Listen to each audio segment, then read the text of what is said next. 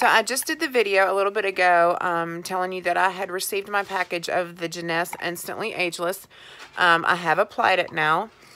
Like I said, I don't have an expensive camera to show you me applying it and everything else.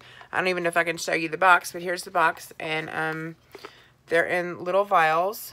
And I've used it, and I think it's a little bit better than what it was. Of course, this is going over my makeup, so because I'm not taking it off. I've got to go to work here in a little bit. I'm not taking it off to start over, but I will do it another day without my makeup on first to see if it does better. But I mean, they're pretty much gone. I mean, I've got a little bit going on there, but nothing like I did in that previous video.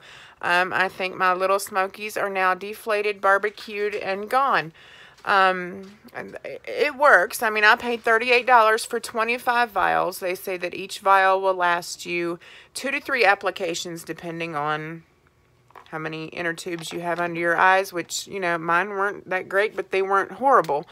But they are better. Now, like I said, I wish I could find it for other things, and God knows if I could find something to instantly lift my stomach. But that would be some kind of apron enhancer. I have no clue what to do about that thing but surgery. But we're going to work on that. But anyway, pizza dough just don't look good hanging like that. Okay. Instantly Ageless. It's backwards, I think. But it does work. I mean, it's better. This is my bad eye. I had a big rolly under it, and it's better. But, you know, I would say it's worth it. I mean, it did what it was supposed to do. And I think it's because it's over top of my makeup and not under it. I think it would probably do much better if it could get into my pores instead of trying to get past all the oil that I have packed on it.